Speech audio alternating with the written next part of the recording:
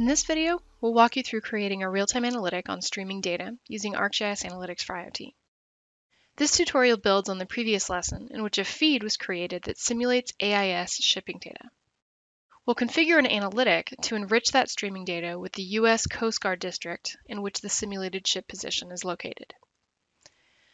A real-time analytic runs against a feed and performs processing on each new message as it arrives. You can create a real-time analytic from either the main page or the real-time analytic list page. The first step in designing a real-time analytic is choosing the input feed. You can select an existing feed or create a new feed on the fly. For this tutorial, choose Existing Feed and browse to the feed that you previously created, which is named Ship Position Simulation or similar. Once you confirm selection of this feed, the Real-Time Analytic Editor opens. This is where you design your analytic process by configuring various tools and output actions. By default, the editor displays the analytic in workflow view, which is a linear step-by-step layout. Next, you should save your analytic. Although the process only contains an input feed at this point, saving early and often is a best practice. You can leave your work and return to it later if necessary. Give your analytic a descriptive name, such as AIS Real-Time Processing, and optionally a summary, such as filter and modify incoming AIS data with streaming output and feature storage. Then click Create Analytic. Once the analytic is saved, several new options are available in the editor experience, such as the help documentation and validation information. You should see that there's two validation issues in your analytic. Validation messages inform you of any issues in your analysis that would prevent it from being run successfully, such as not having outputs configured. An analytic can be saved at any time changes are made, and when it has no validation errors, the Run button will be enabled. Next, we'll add tools that perform real-time analysis on this AIS shipping data feed. With Analytics for IoT, you can build a sequence of successive processing steps in a pipeline from inputs to various outputs. On the toolbar at the side, expand the Summarize Data menu and select the Join Features tool. This adds it as the next step in your analytical process. We'll use this Join tool to enrich the inbound AIS data with the name of the U.S. Coast Guard district in which each ship is currently located. To do that, we need to obtain the Coast Guard district data, so click the Select Data button. Analytics for IoT allows you to bring in static tabular or vector data as data sources to enrich, overlay, and geofence against your real-time observations.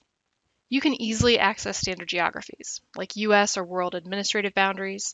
You can select a feature layer from your content or ArcGIS organization, or bring in datasets from cloud data stores and third-party APIs. For this tutorial, we'll bring in the Coast Guard data from a feature layer. When adding a feature layer to an analytic, you can search for content available in ArcGIS, or you can enter a URL to a specific feature layer that's publicly available.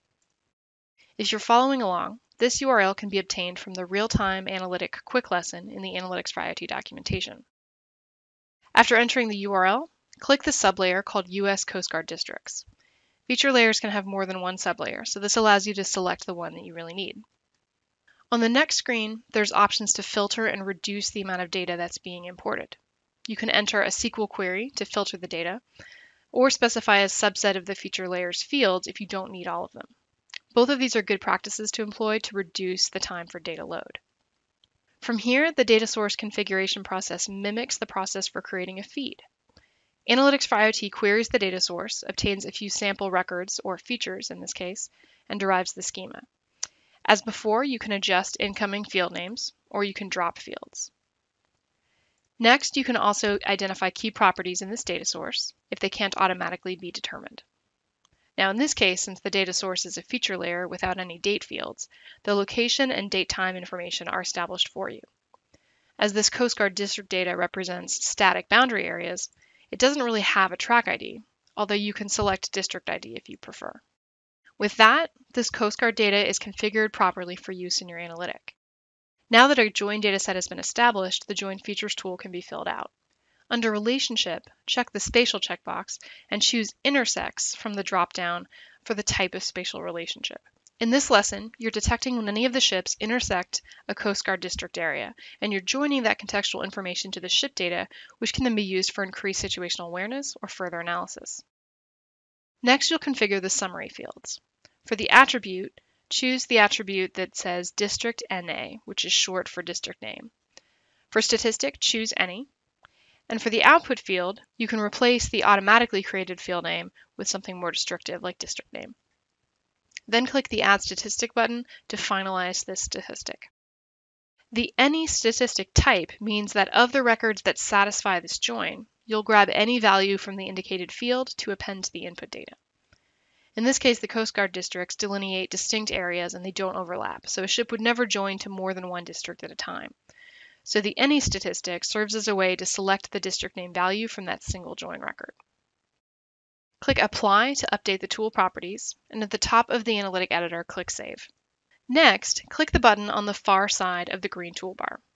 This allows you to toggle the Analytic editor between its different views. This view is called Model View, and it represents your analytic on a graphical canvas with a flowchart-like visualization.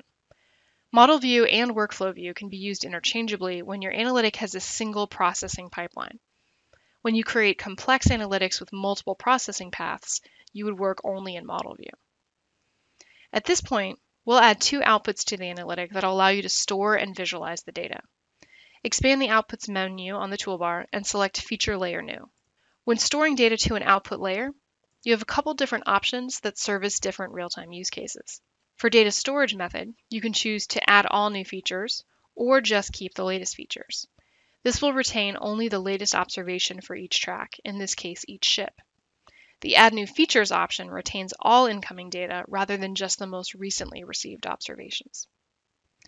For each time the analytic is run, choose Replace Existing Features in Schema.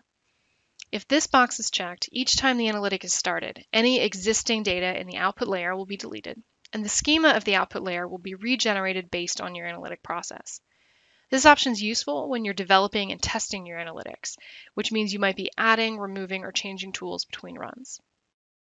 With these two settings, you may notice that the data retention options are hidden. A data retention policy isn't necessary if you're only keeping the latest feature of each track, because your dataset's not likely to grow indefinitely over time. Click Next to proceed to the next step.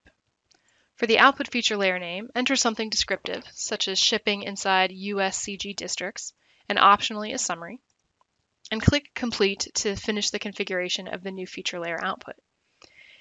In Model View, this adds a new output node to the canvas. As you may have multiple processing paths in Model View, you explicitly connect different nodes together. So in this case, connect the output port of join features to the new output feature layer. It's a good idea to save the analytic at this time as well. Notice also that the validation of your analytic is successful with no errors because you have completed a full pipeline and you have at least one output in your process. Finally, we'll add a second output that will send the features to a stream layer. Expand the Outputs menu on the toolbar and select Stream Layer New. The first step in creating an output stream layer is to optionally specify a related feature layer. This is only necessary if your outgoing data doesn't have geometry, and what you would like to do is associate it with an existing feature layer that supplies the geometry based on a join field. This is useful for cases where you have stationary sensors that don't repeatedly report their location. In this case, this doesn't apply, so go ahead and click Next. With that, the only remaining step is to name your output stream layer. For the output name, enter something descriptive, such as shipping inside districts with an underscore stream to specify that it's a stream layer, and optionally a summary. Go ahead and click Complete, and as before, connect the output port of your Join Features tool to this additional output, and save your changes. The real-time analytic now has the necessary inputs, tools, and outputs. Click Start at the top of the editor. When running, the analytic will receive each simulated ship position, join it to the name of the U.S. Coast Guard district in which the ship is located, and write the output both to a new feature layer and to a new stream layer. Notice that the Start button has translated to initializing. It may take an analytic 15 to 20 seconds to start up, and then the button will transition to stop. This indicates that the analytic is currently running. Now that the real-time analysis is running, we'll add the output layers to a web map. First, we check our feeds page to make sure that the feed is also running, which means we can expect the input data to be flowing. Then, go ahead and reload the real-time analytic. Right-click the feature layer output called Shipping Inside USCG Districts and choose Open in Map Viewer. A new browser tab will open to the ArcGIS Align Map Viewer. You may also want to change the base map to the gray canvas map to simplify the map visualization. Next, click the Add Data button in the map viewer and add a layer from the web. Here you can paste the same layer to the U.S. Coast Guard districts that you used when you were configuring the analytic. You can also take this layer and move it down below these ship points for easier visualization. Select one of the ship positions to open up a pop-up and explore its attributes. Note that each observation has been enriched with the name of the U.S. Coast Guard district in which the ship is currently located. We can see that this ship, being in District 13, is tagged appropriately, as is this ship, which is down in District 11. Now, this feature layer displays the latest simulated position and will only update if the layer is set to refresh. Conversely, you can use the Add Data button and search for layers in your content to select your output stream layer, which includes the live information and shows each position of a ship as it is simulated. Observing these points, we can again see that each observation is enriched with the associated district as each point is received. This concludes our tutorial on designing a real-time analytic and enriching streaming data with its geospatial context.